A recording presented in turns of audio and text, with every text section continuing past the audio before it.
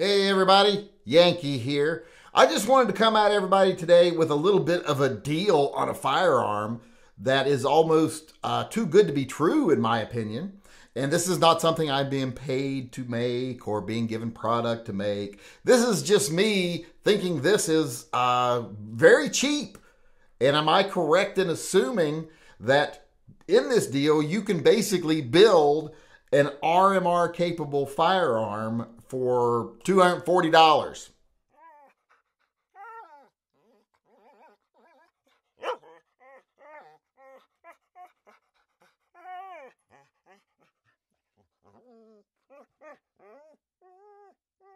And what I'm seeing is I got an email that says you can go over to Palmetto State and you can buy the PSA Dagger, a complete frame. This is the receiver. This is the part of the gun that is a gun for $49.99.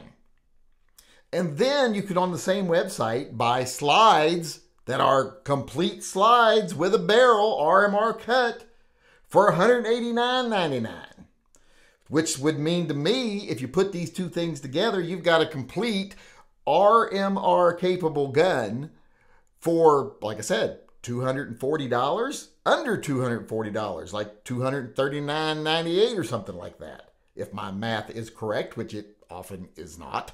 But that's what I was looking at, and I'm like, is this real? Can you build an RMR gun for $249? $240, excuse me, $239.98.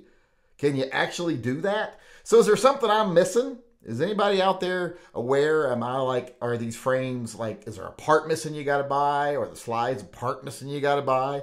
Because I mean, I'm fairly knowledgeable about guns, and I'm not seeing why these two pieces wouldn't just go together and make a perfectly functioning gun. Or you can just buy the $49 frame and get Glock Gen 3 parts and put on it.